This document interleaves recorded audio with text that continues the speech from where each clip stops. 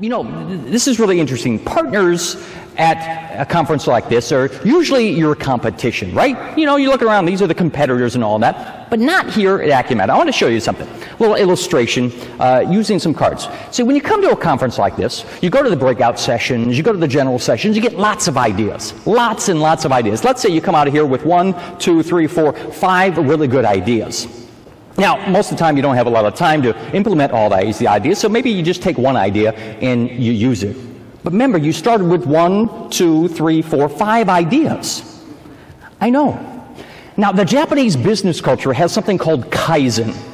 Basically, it means constant and never-ending improvement. Improving every single day on the processes that you do. Boosting productivity. Now, in honor of the Japanese principle, I will count these again, but in Japanese. Ichi, ni, san, 4, 5. Really good idea. I'm working on my Japanese. Really good ideas. Let's say you get really productive and you use not just 1, but 2 of these ideas. You boosted productivity. But remember, you started with 1, 2, 3, 4, 5 ideas. But look around the room. These are partners. They're not your competition. These are the people that you can collaborate with, use with. I'm a member of an organization called NSA.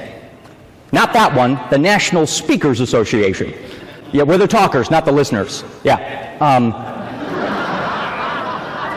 The founder of that organization talked about the fact that we don't need to figure out how to divide up this pie between all of us.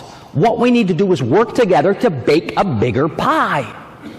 So when you partner with these other partners and you collaborate and share ideas, you're not just starting with 1, 2, 3, 4, 5 ideas. Maybe you come away at the conference with 1, 2, 3, 4, 5,